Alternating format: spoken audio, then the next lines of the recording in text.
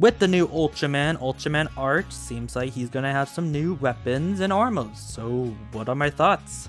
Well, let's first talk about his sword. His sword has glasses on it, so I'm curious about the reference to Ultra 7 and Ultraman 0. More probably 0 because 0's anniversary. So he's going to have two armor forms. One of them is going to be orange, and the other one is going to be blue. It looks really cool. I like the blue one.